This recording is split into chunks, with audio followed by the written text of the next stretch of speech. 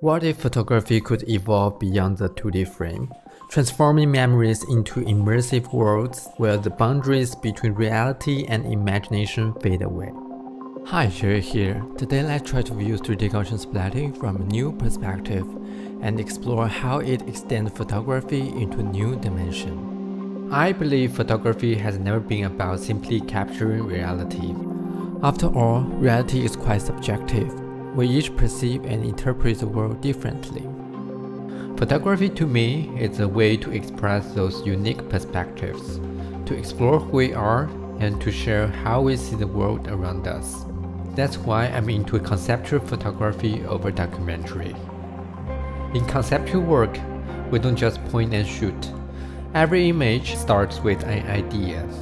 We craft the scene, sometimes from scratch, to explore a theme or emotion and capture its essence through a series of carefully composed photographs. But what if photography could break free from the flat 2D frame?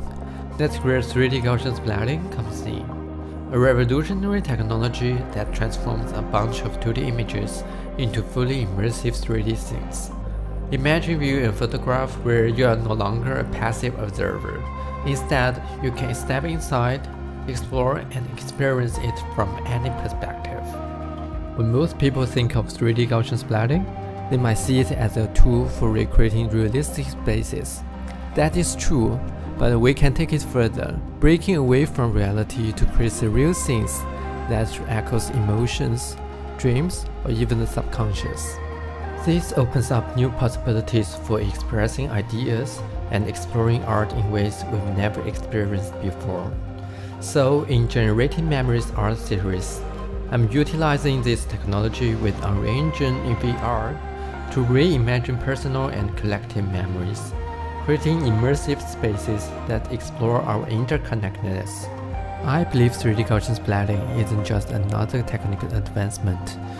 It's pushing the boundaries of what we considered as lens-based medium.